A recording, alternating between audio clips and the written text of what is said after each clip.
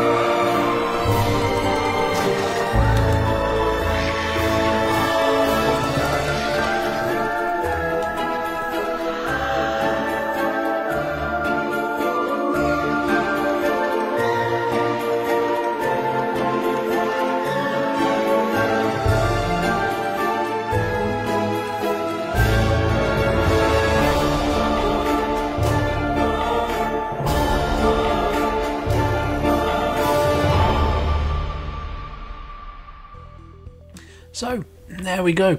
As you can see, more stuff for the Soul Blight Gravelords coming, and I'm very excited by these guys. So, we're going to get new Blood Knights, which look fantastic. They look really cool. They look better than the original Blood Knights, in my personal opinion. They look absolutely fantastic. Them undead horses look pretty cool. The way they're armoured as well looks very nice and very reminiscent of the kind of older ones as well. And these ones are of course multi-part plastic kits, which look like they could be really good fun. The banner that is being carried as well looks fantastic, and these vampires look like they are ready for battle no matter what, and to charge in on the enemies, and definitely in keeping with what we've kind of already seen with the new Soul Blight Gravelords as well, which should be really cool. We've also seen new Death Rattle skeletons, which are very nice. Now, previous skeletons, I don't mind, they're okay, but they look very basic and they don't look that great, and they're obviously definitely the chumps that are just thrown in. These guys look a lot better. They look very much like the Orphan Watch from Warhammer Quest Cursed City, and I think that's how they're supposed to look. But there is a lot of coolness going on with them. They fit in very well, because of course you're going to be able to use every model from Cursed City with normal standard armies as well. So you can add these to it, increase your ranks essentially, or use them in normal battles, which will be really good and could be good fun. There is also new Deadwalker zombies, which will replace the current range of zombies that have been available for God knows how long. And these guys look far better. They look like they should be a lot more fun. A lot of them have kind of cool looks to them. So there's the guy with the axe in the head, there's the woman carrying that big kind of rustic looking cleaver, a chap that's got obviously part of his grave stuck to his back, but he's also carrying a sword, a woman who's bound and everything like that, and more going on with these guys. I'm looking forward to getting my hands on these. These could be really good to paint up and good fun as well, and it should be good fun. We're also going to get giant fell bats.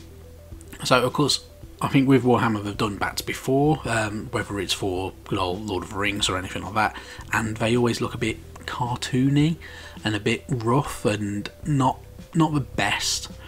These bats look fantastic, I must admit. These look really cool. The paint jobs on them are fantastic from the Heavy Metal team, and really good stuff. And of course these are going to go along with the current Gravelords that we've already seen, like Kritzer, the Rat Prince, like the other Vampire Lords, and of course the new White King model, will be part of this kind of setup. And of course they'll get their own battle tome, which will be really nice to read. This is probably the army that I'm most excited for a long time. This looks fantastic. I was really chuffed with Lumineth Realm Lords. These guys I think will be my definite collection though. I think these will be definitely the ones I have to go down this route with these guys, because they look fantastic. Now of course that's not the only thing for Warhammer Age of Sigmar that we're going to see, and this video will kind of shed some light on that.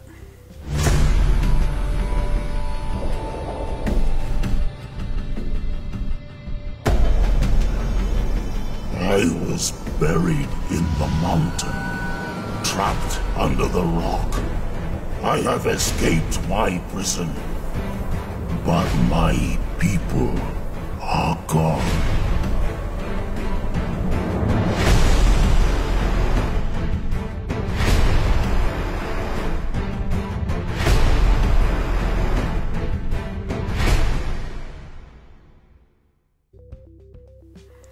And there you have it. So something new is coming, and this is a god that has been awoken. So one of the old gods, and it is coming to the mortal realms to destroy, to save, who knows.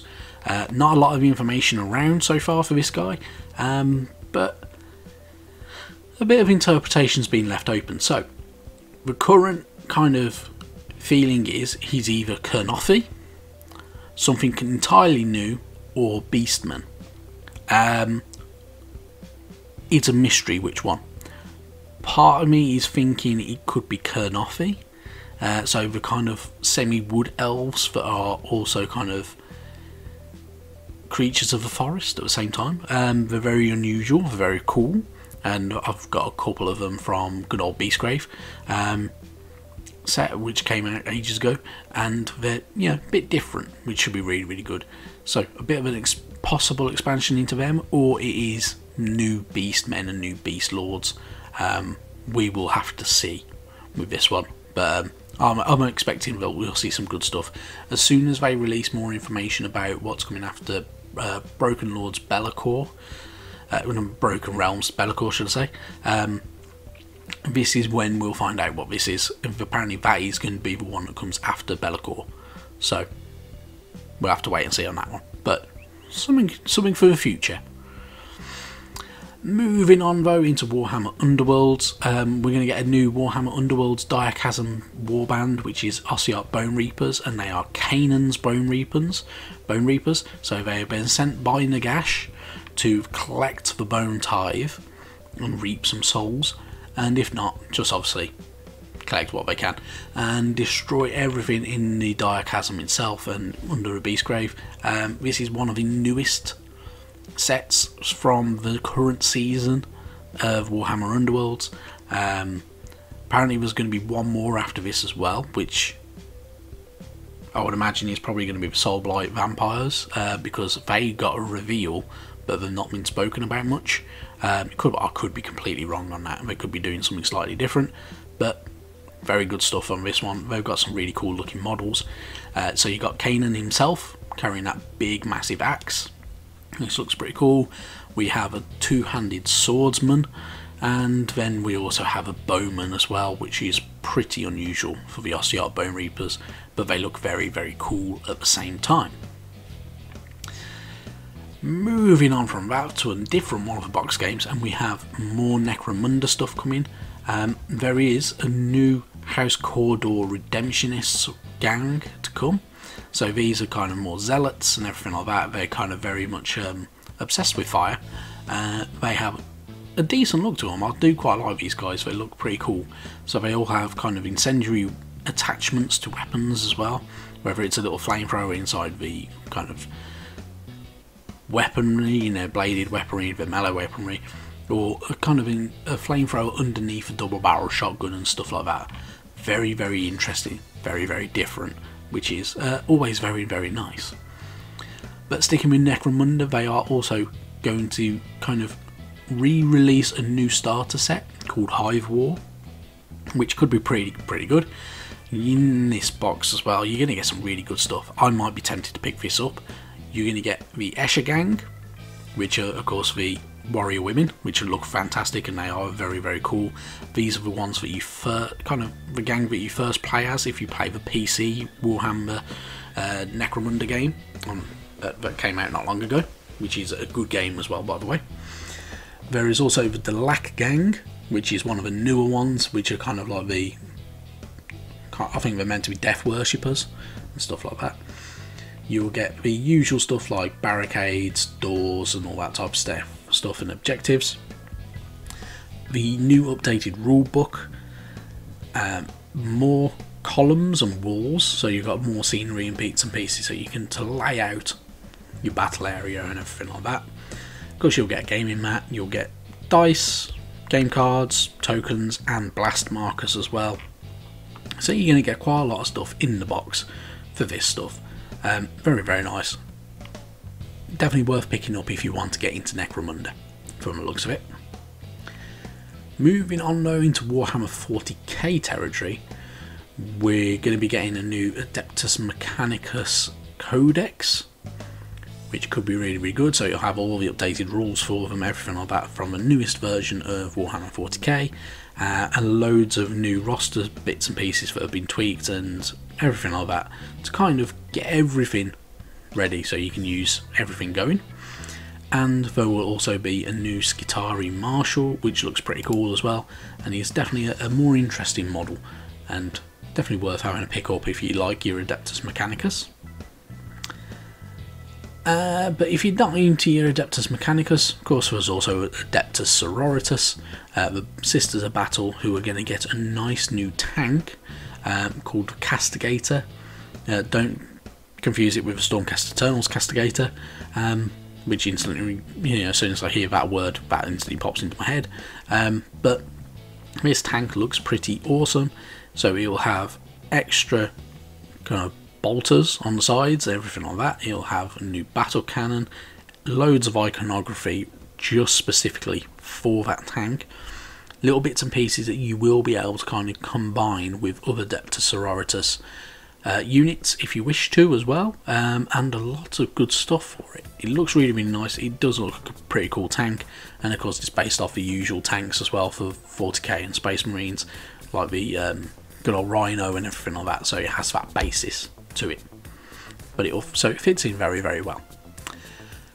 And lastly, for 40k, there is new Orc faction coming, which I didn't see coming at all, which are the Beast Snaggers. So these are kind of very much more focused on squigs and stuff like that, and other than a little video, all they have shown is this new model, which I'm not gonna lie, it reminds me of Aloy from Horizon Zero Dawn on the PS4. I don't know why. I think it's that metal piece in the middle of his head and the shoulder pieces and the fur. It just reminds me of her for some reason. A bit of a weird thing to say, but yeah, it just did. But looks pretty cool having that, riding that weird four-limbed squig that we've never seen before, or never really seen before. Having a grot hanging off the back as well with a chopper in his hand. Very, very unusual, very, very cool, and a lot of good stuff coming to Warhammer 40k and to, of course, Age of Sigmar as well. So whether you're a fan of Age of Sigmar, whether you're a fan of 40k, you've got some good stuff to look forward to, and it should be really, really good stuff going up forward. Right, that's it from me. I'm going to let you guys go. Have a really good one. Of course, let me know what you think of everything that's been revealed today in the comments down below. I'd love to hear back from you. And yeah, thank you all for watching, and I'll see you next time. Bye bye now.